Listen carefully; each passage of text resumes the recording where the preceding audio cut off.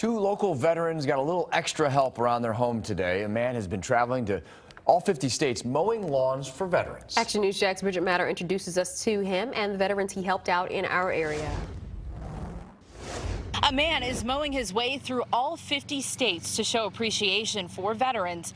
He's in Jacksonville today. He's finished with this lawn. Now he's across the street mowing for a Navy veteran. 77 years ago, Andrew Elias joined the U.S. Army, eager and ready to serve. So one day they said, Elias, yes, sir.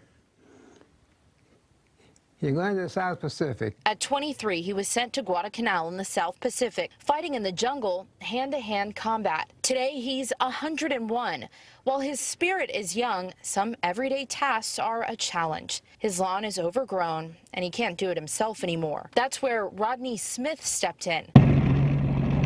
Embarking on a Thank You for Your Service tour, his organization Raising Men Lawn Care Service provides free lawn service to elderly, disabled, veterans, and single mothers, asking for nothing in return. I believe that we should do more for our veterans. It's a small act of kindness this veteran says goes a long way. My goodness, it's fantastic. I can't do this anymore. Rodney's work wasn't finished.